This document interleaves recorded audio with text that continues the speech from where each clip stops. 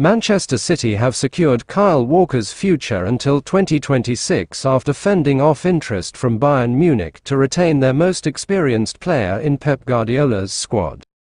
Walker, whose current deal was expiring next summer, penned a new 2-year extension, and now has eyes on taking over the captaincy from Ilkay Gundogan.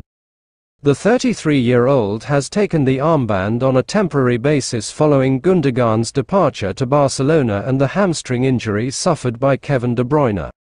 City's players and staff are set to vote on their new 5-man leadership group, and Walker, who feels assured over his game time after discussions with Guardiola, is hoping to lead the team.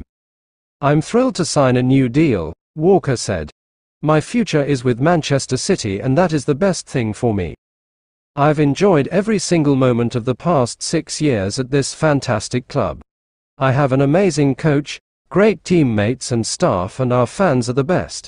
I feel supported on every single level. The treble-winning season is one I will never forget, and we're ready to go again and try to win more trophies. The lads have got that hunger again to go and achieve something really special again this season, fingers crossed. I wanted to be a part of it, and I didn't want to miss out on that. Us captains have got to demand that. We've set the bar, and each year about it's how do you get better? How do we get better?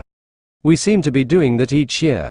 We've probably gone to the top of the top where, to stay there, there is only down, because are we going to go and win a treble again? Who knows?